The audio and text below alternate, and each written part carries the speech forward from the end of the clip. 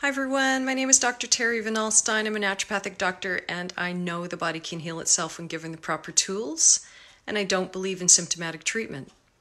Today I'm going to show you how I make a vegetable stock to be able to make a delicious vegetable soup or any kind of soup. But first, I wanted to mention again that I'm starting my next online core healing and detoxification program Monday, September 30th, where I'll be taking a small group step-by-step back to optimal health, optimal weight, and optimal energy by addressing the top 8 causes of health and disease symptoms.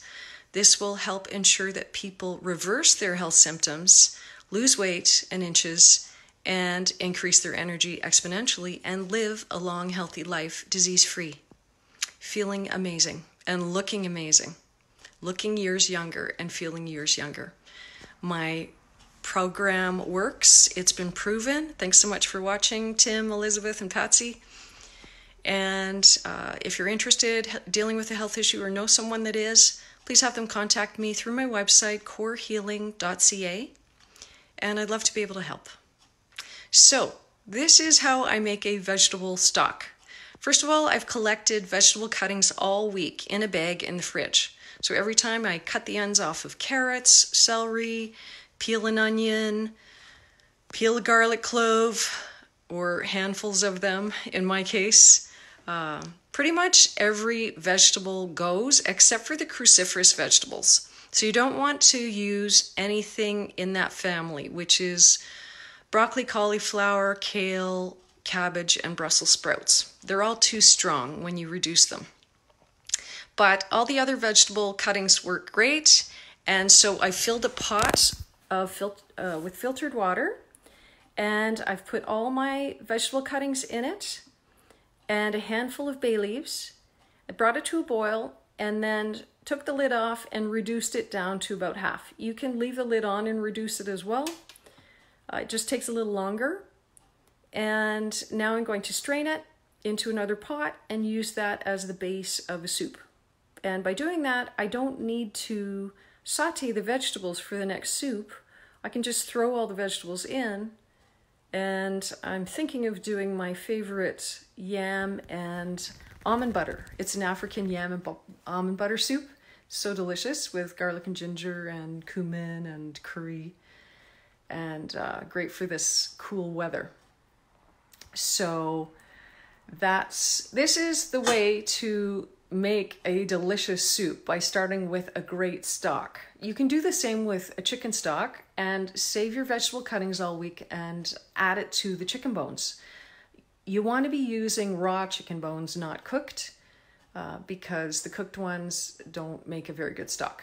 They've already been cooked. So when I start with a raw chicken, and I always have a free-range organic chicken, I cut the meat off of it and save the carcass, put it in the freezer, and then I'll take it out, throw it into a pot of filtered water, bring it to a boil, and reduce it in with the vegetable cuttings and the bay leaves. Bay leaves really add a lot of flavor to it. I also use stems of the herbs that I've used all week that I grow, you know, oregano, thyme, basil, etc., chives.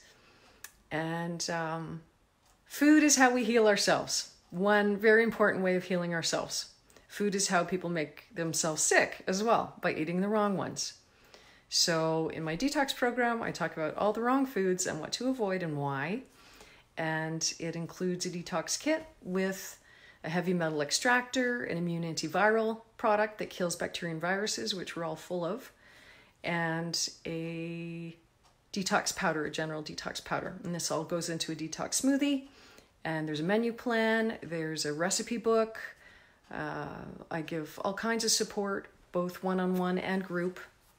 There's lectures that I've recorded, webinars and videos of all aspects of the detox program. So I've made it as comprehensive as I possibly can.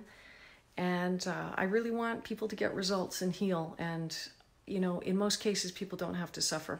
And they don't have to die younger than they should. And they don't have to end up in a old age home on 20 meds and as a zombie for their last few years of life. It's so sad, eating absolute garbage. So we don't have to live like that. And we can live longer than 100 years. You know, there are places in the world, there's a place in Russia where people live to, on average, 130 years, disease-free. And these people work in the tea fields and eat a primarily vegetarian diet. There's a little bit of meat, but it's mostly vegetarian. They walk about 20 miles a day. They do physical labor. And in that society, it's normal and expected to live a long, healthy life. They're revered. You know, they are given awards for living a long life. So, unfortunately, our society is the opposite, but we can change that. And more and more people will be living longer and longer. And let's do it in our own homes where we can control what we're eating and ensure that we're eating the healthiest foods and feeling the best that we can, and not be, you know, a prisoner in an old age home. So again, my website is corehealing.ca. I practice downtown in Yaletown, Vancouver at White Orchid. I'm in North Vancouver at Vital Synergy and Unwind Clinic in Squamish. Thanks so much for watching.